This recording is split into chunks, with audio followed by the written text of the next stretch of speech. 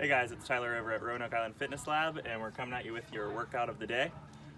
Today we've got it set up a little bit differently. We're going to start with a buy-in of 50 air squats. After you've done your air squats, we're going to get to the meat of the workout today. We're going to do 10 decline push-ups, 20 sit-ups, 20 regular push-ups, 20 sit-ups again, and then we'll do 30 incline push-ups.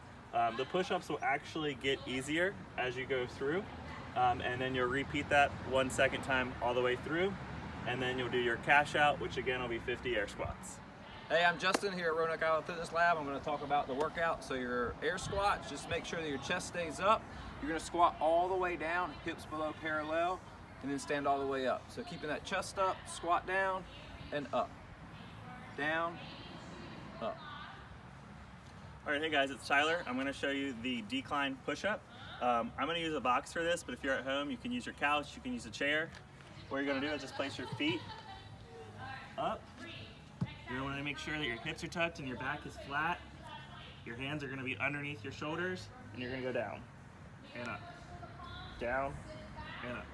All right, for your sit-up, if you have an ab mat, or you can fold up a towel or anything just to kind of give you a little support there. All right, you can go all the way down, shoulders touch the back.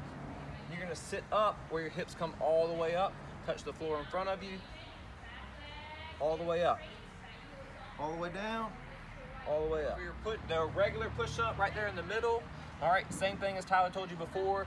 Your hands right underneath your shoulders. You're gonna squeeze your butt, squeeze your thighs, all the way down, chest touches the ground, and then you'll push up.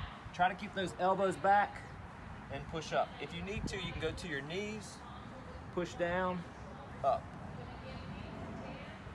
All right, that's your regular push-up.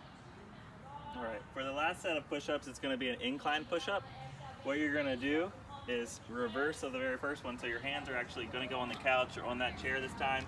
If you are doing it up against the chair, maybe you want to push the chair up against the wall just so that it doesn't slide out from underneath you while you're going.